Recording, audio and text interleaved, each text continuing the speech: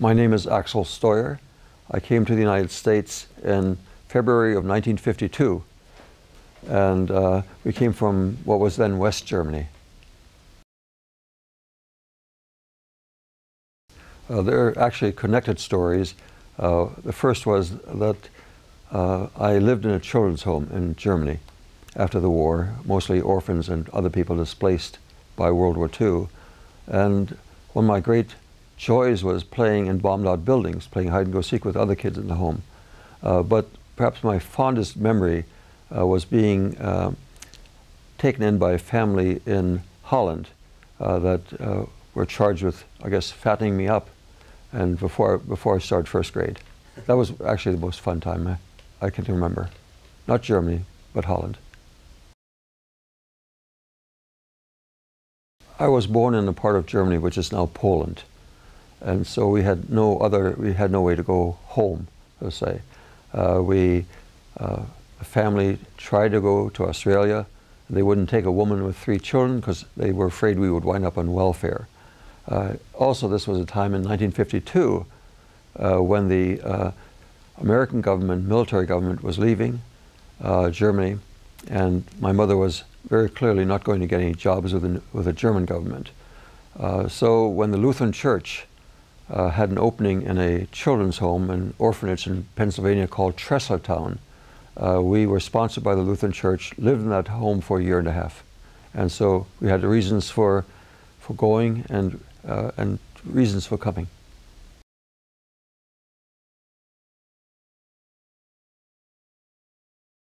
Being an immigrant in the United States was very difficult for us. We came without any money, and we had many of the same challenges that almost every immigrant family has, the first generation of immigrants. And so I think that we had to adjust to a new culture, learn a new language, make new friends, and find, I guess, enough money so we could survive. And I think that's a very common experience for immigrants, particularly refugees, and I guess it has affected my values quite a bit and my commitment to do something to help others.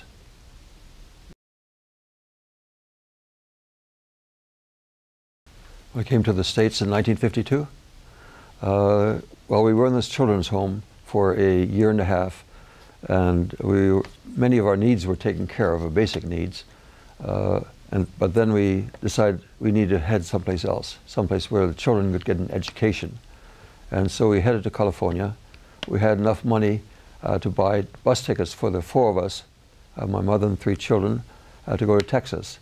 And their family gave us a ride to California, let us live in their home for 6 weeks while my mother got a job and a small apartment. And that's how we got started. It was a challenge, certainly. But let me go back to that. I came to Minnesota perhaps a little late in the game in 1991. So between that time, I lived in California. And in California, I began my higher education. And so between California and then Massachusetts for graduate education, I came prepared to handle a lot of things in 1991. And Minnesotans were very welcoming to me, partly because I was coming as a new college president.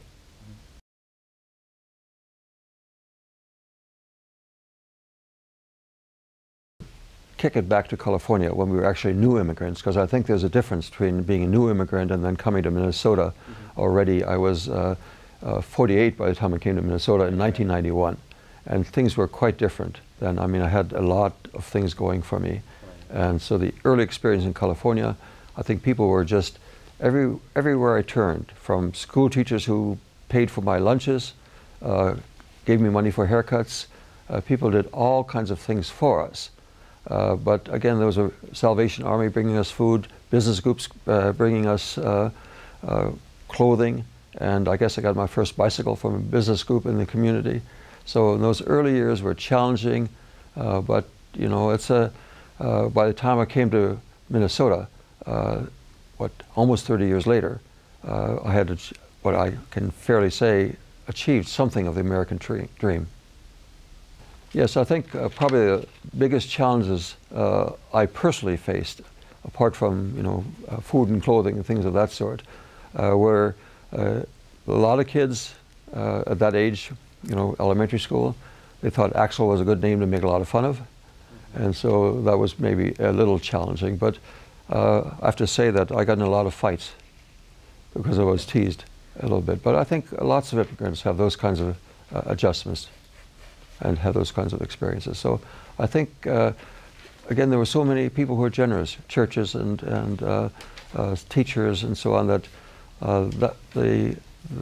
for me at least, the difficulties were surmountable. I was young at that time, and so I think kids can do a lot better in the challenging times.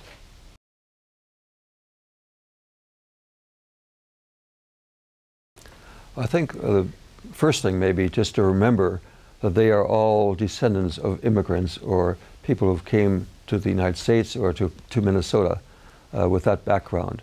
I've talked to many, many people, hundreds of people, who talk with great pride about their ancestors, the ones who were the immigrant generation. And I think if they just remember that they had the same experiences, learning a new language and adjusting to the culture and trying to make a living, that we're all in this together. We're all one Minnesota in that sense too. And there's the challenges, particularly of the first generation of immigrants. I guess I might just add to that if I could. I think they should recognize that the amazing experiences, the different perspectives, what immigrants bring to this country are very valuable for this country, and they have been for hundreds of years. And so I think we just remember that we all have that in our background, whether it's 5 years ago, 1 year ago, or 50 years ago, as in my case.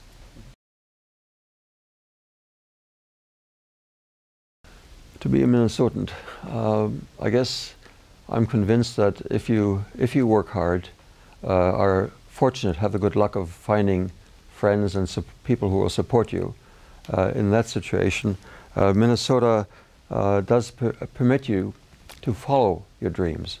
And the dreams may be realized not by the first generation, but by the second generation, the children of the original immigrants. There's no guarantee that the first generation will not have a lot of challenges and struggles. That's sort of my sense of being a Minnesotan.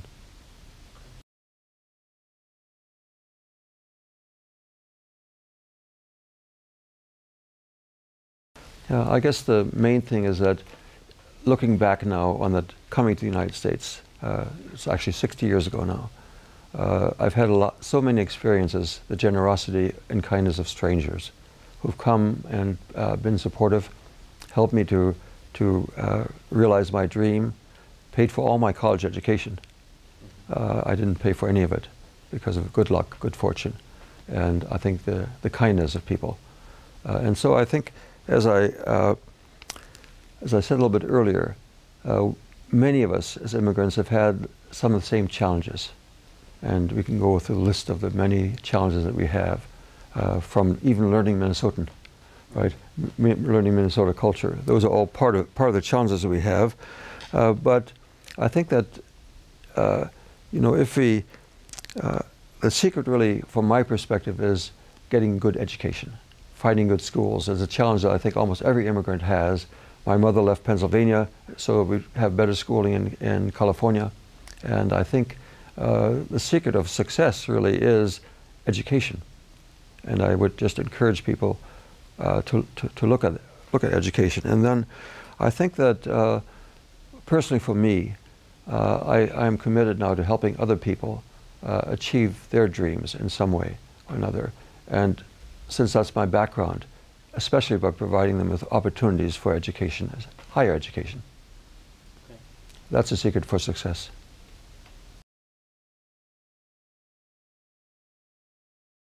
Well, I think, again, even though I'm many years older than a lot of the immigrants here, the experiences when I was an immigrant are not that different.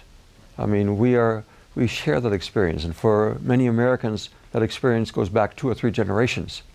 And they talk with great pride about their relatives. Well, let them remember that you were there too. And, show kindness show caring and be supportive, appreciate the richness that immigrants bring to the United States. Those are around my thoughts. And then, again, reinforcing the notion of the secret to not just survival but success in Minnesota in the United States is education. And I think many immigrants know that. And the more education they get, the better their chances. And you know, it's a little bit hard to imagine that we were welcomed to the United States.